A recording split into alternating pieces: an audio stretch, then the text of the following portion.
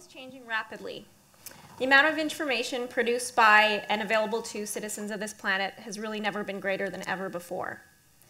While many industries have really been open to adapt this technological change, we've really seen a slowness to do so in medicine. And so that's really gotten me thinking. I want to talk about this today, this resistance, my experience that I've had in this area, and then at the same time address some of the reasons why I think that medicine has been relatively slow to adopt to these changes. So I'm not on call right now. I just wanted to point to an interesting thing. Dr. Dante Mora addressed this issue and brought it up and said, you know, if you look at the 1990s, doctors and drug dealers were the only people to use these things. Now it's just doctors. Drug dealers have moved on. I'm a resident in plastic and reconstructive surgery in Calgary, and I'm currently on a leave of absence from my residency program to complete an MBA and run a medical tech startup that I co-founded called Orpyx. My reasons to put an otherwise very directional career on hold was multifactorial. Firstly, I realized that clinically there are a number of issues that we tend to really address in a very reactive backseat way. This has become so much the case now that for the first time in human history, we're at a point in time where the burden of chronic diseases such as heart attacks, heart disease, cancer, stroke, and diabetes are posing more of a burden to the healthcare system than are infectious diseases. This is a huge inflection point in time. And along with that increase in chronic diseases, we've seen a larger volume and increase in disease-related complications that not only threaten the viability of our healthcare system, but also of the quality of life of the patients within that system. And so that really got me thinking. Every 30 minutes, a limb is lost due to a landmine, and every 30 seconds, a limb is lost due to diabetes. This epidemic has gotten so huge now that in North America alone, up to 1 in 3 patients are now either diabetic or pre-diabetic. The huge reality of this is that there are a number of complications that come with the disease. Up to 60% of diabetics who, over the course of their disease, will develop a complication known as peripheral neuropathy or numb feet. In the US and Canada alone, this equates to over 21.6 million people. That's more than the entire population of New York State that are affected by this. The inability to properly feel the feet is a huge problem. These patients, without knowing it, actually do damage to the feet. They can wear holes in their feet without having that normal pain feedback. And so they develop holes or ulcers that can then secondarily become infected. Because a lot of these patients have underlying poor vascular disease, these wounds can be very difficult to heal. They can be so difficult to heal that 1 in 5 of these ulcers will ultimately require surgical amputation. And after a patient's undergone amputation, the rate of dying within the next 5 years doubles. So how do we currently treat this problem? We treat it with providing patients with information about how to control their blood glucose, education about the problem, and proper footwear. But still, the majority of treatment really enters in on the back end and comes in the form of reactive care and surgical intervention for developed complications. Early in my residency, I conceptualized a system to help restore feeling to the numb diabetic foot. In order to take this idea from concept to a tangible product, I co-founded a company called Orpyx. This device really draws on the brain's innate ability to readapt or rewire itself that we call neuroplasticity. Using this device, the hope is that patients who have peripheral neuropathy or loss of sensation in the feet would be able to feel their feet again, but in a modified way. Other so-called sensory substitution systems have been developed, and pictured here is something called the BrainPort, which is a device that's been developed by other scientists for patients who have lost their vision and are blind. This restores that vision in a substitute way.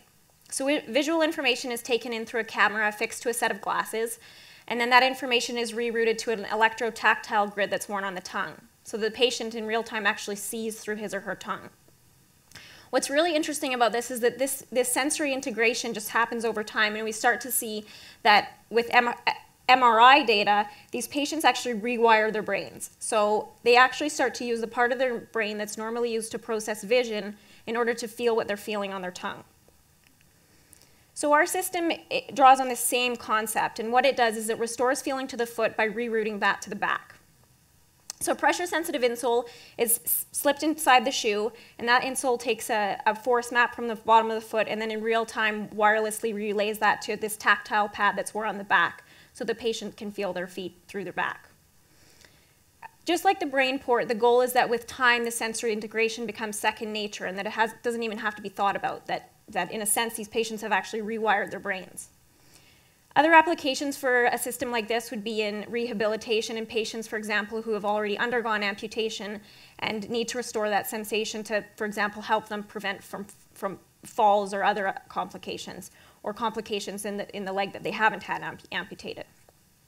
These complications, ulcers, amputation, infection, ultimately cost the healthcare system about $30 billion a year.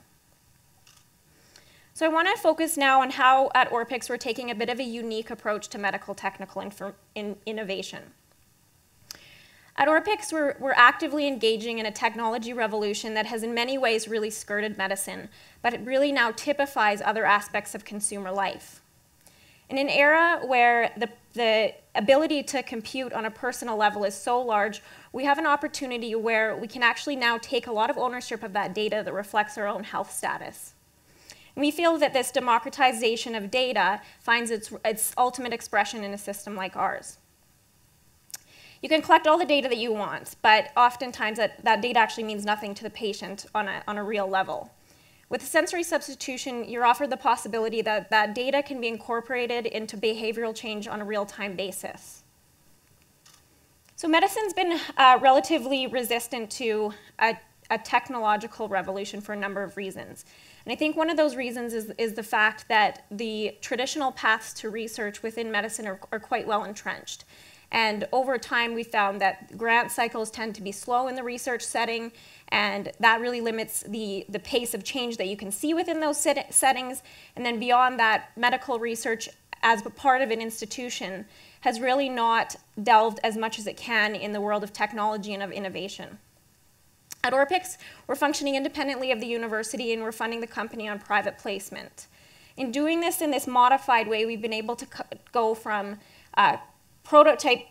concept to prototype completion in less than 2 years. So apart from this, why are we doing this in a non-traditional way? I think that in the way that we're doing this, we're able to really navigate some of those hurdles within the healthcare system or some of those cultural barriers that really do limit innovation at its very roots. So one of the problems is exactly that. There's not enough of a culture of innovation within medicine.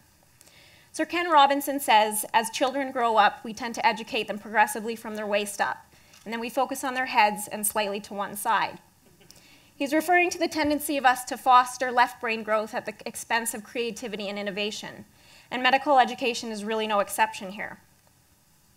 We've come a long way in systematically embracing the scientific method and evidence-based medicine, but that really doesn't mean we have to leave creativity by the wayside or deny ourselves of the mechanisms of change that have really entered into other areas of consumer life. We select for medical students who have jumped through the same proverbial hoops to get into medical school and have checked off those same boxes on their medical school applications. We really don't foster creative thinking.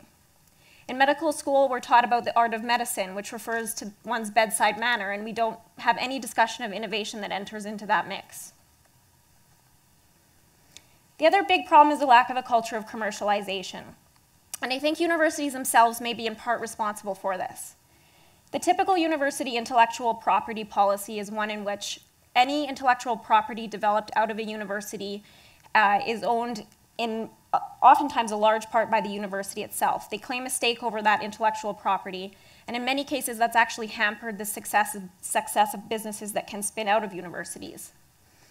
Some institutions have taken a different approach to IP, and in doing so have really become true innovation hubs, such as the University of Waterloo. There, researchers own their own ideas.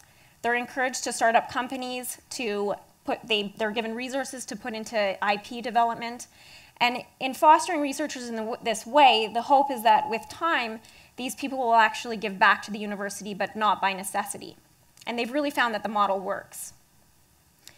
While we know that the majority of companies are not spun out of university ideas and that intellectual property policy doesn't necessarily dictate what a university will produce, it definitely does impact the type of people that it draws and will draw more entrepreneurially minded individuals. Another big problem is strained human resources. The typical resident physician works 80 to 100 hours per week. One US study looked at incorporating aviation industry standards into the healthcare system in order to lighten this load. They found that it would cost the system about $6.5 billion a year and require a 147% increase in the number of residents to meet that deficit. So, in working over double full time and with no cost-effective solution to amend this, it seems that it's almost next to impossible to have people innovating the system who know it best. We know disease, we know treatment, we know prevention, we know the system, and in a lot of ways we can see what's wrong with that system firsthand. But we don't have any time to fix it. Some of our brightest and most creative minds are stuck in this system, just seeing that its inefficiencies are moving forward and churning that over.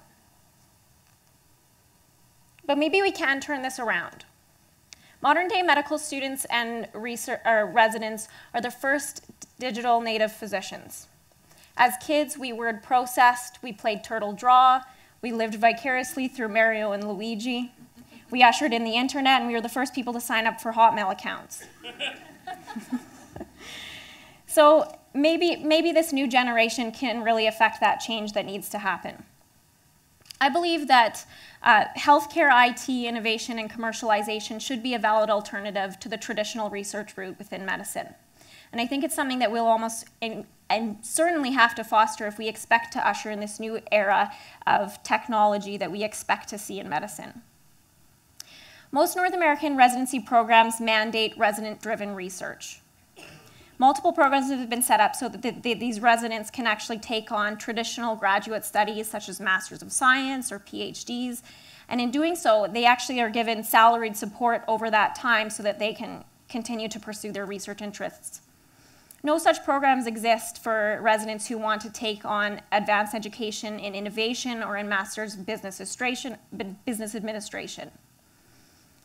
So maybe this is something, this era of change, something that we as the new healthcare professionals can usher in, or maybe we'll have to wait until the consumers demand it and catalyze it themselves. I want to leave you with a challenge. Take ownership of the data involved in your medical care. Find ways to leverage technology to get you and your healthcare providers the information that you need to get a more complete picture of your health. If your cell phone can run a map program that can simultaneously talk to multiple satellite systems in order to get you here today, then I think we really have a duty to expect that that same cell phone can navigate and help us to navigate our own healthcare data with the same fluency. Thanks.